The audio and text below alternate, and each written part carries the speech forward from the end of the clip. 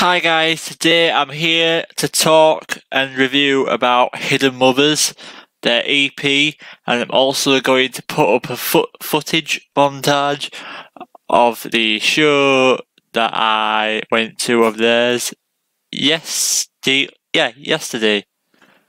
No, maybe, what day was it? Tuesday. So what day are we on today? 22nd? I'm so sorry guys, I'm so behind with days. Thursday, 2 days ago. I'm sorry, so sorry. But here we are. I'm going to give my review and thoughts. So let's start with the EP. Now, the EP was really, really good. These guys deserve more listens. They deserve more. They just deserve more attention for what they put in place. Because they put in place elements of black gaze mixed with post-hardcore and stuff like that. And these guys just really need listening to. Now, I'm just going to show you guys a little bit of a montage of the footage that I took from that night. So, you guys enjoy it. I'll be back in a second to then talk about the gig itself.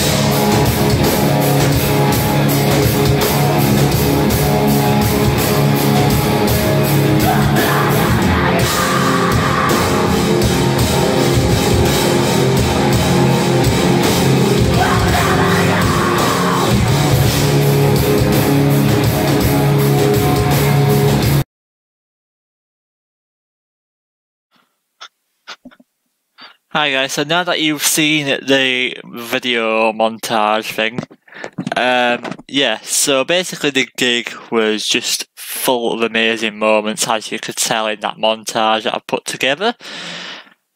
And I want to talk about a few things. So let me just give me a moment, and I will tell you exactly what I'm going to say. If my computer will ever load.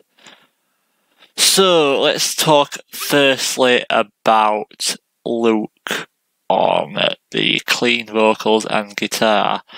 So let's start with him, because honestly, as soon as his clean vocals came in after the harsher sections from Steph, it just really works so well.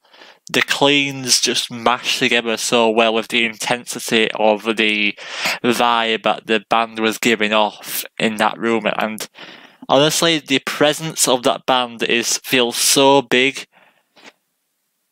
And I'm not sure if it's because obviously they're a very small band, up and coming, with probably lots of potential to come and just big sound.